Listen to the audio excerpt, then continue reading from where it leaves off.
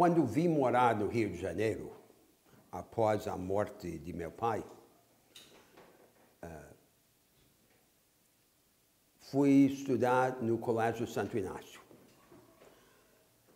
que só ocupava as horas da manhã com o enciclopedismo raso do nosso ensino. 12 matérias em regime de decoreba. Mas tinha uma grande vantagem. A grande vantagem era que o resto do dia e da noite estava livre para as aventuras intelectuais. E foi nesse período que eu comecei, então, a me voltar para dentro e desenvolver um programa de formação intelectual. 3 influências foram decisivas para mim.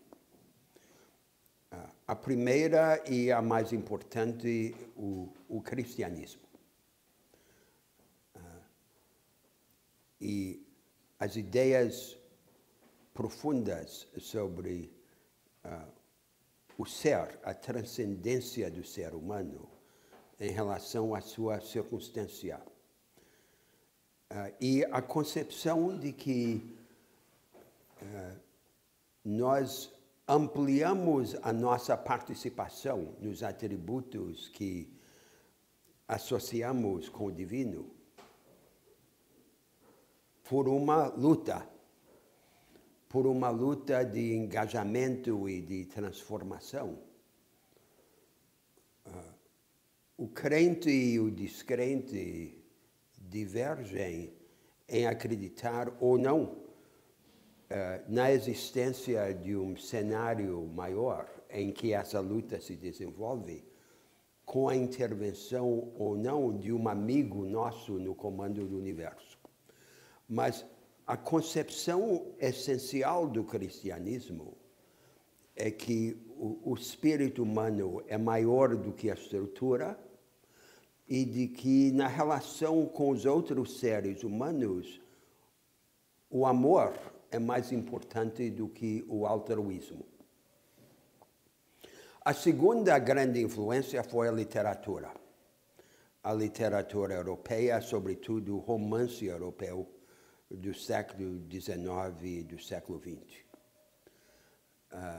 Sobretudo no período de Tolstói a Proust, porque, mais uma vez, ali há uma narrativa da construção, da autoconstrução do ser humano por meio de uma luta com o meio em que ele opera. Veja o exemplo de Guerra e Paz. O protagonista, Pierre, no início do romance, vê o cometa de Halley no céu da Rússia. O mesmo cometa de Halley que foi a base da carreira política de meu avô Otávio. E o cometa de Halley, para ele, é um presságio de um grande distúrbio que vai tirá-lo daquela rotina apequenadora em que ele está envolvido. Vai ser uma grande tempestade que vai sacudir tudo.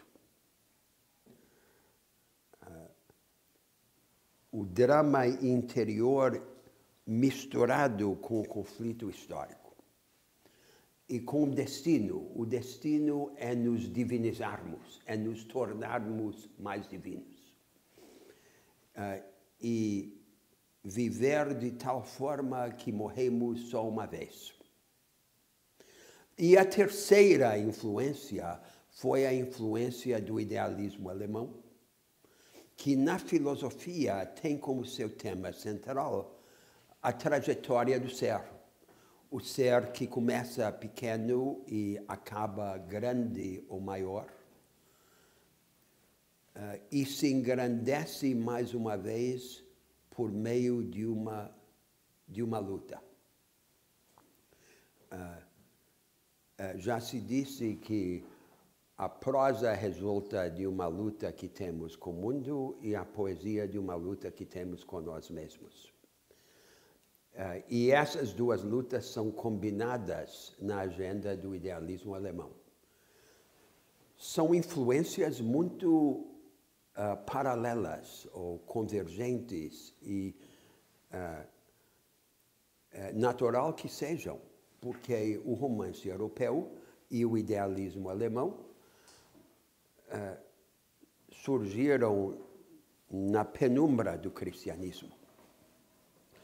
Essas foram as influências decisivas na minha formação. Lutei com todas elas. Com o cristianismo, assimilando as suas verdades íntimas, sem acreditar na narrativa de termos um amigo no comando do cosmos. Com o romance europeu, sem acreditar nem na ideia romântica de que há um caminho fácil pelo amor e pela aventura, nem no ceticismo pós-romântico que abandona a ideia do amor e da tarefa. E no idealismo alemão,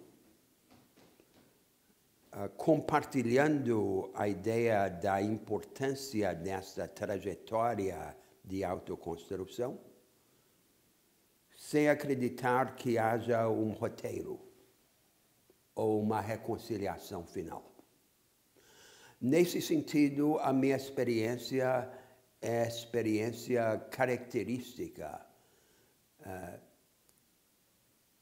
de alguém formado no pensamento ocidental e cristão nesta época, em que eu tentei me expor a essas influências sem me render ao que me pareciam ser os seus mitos.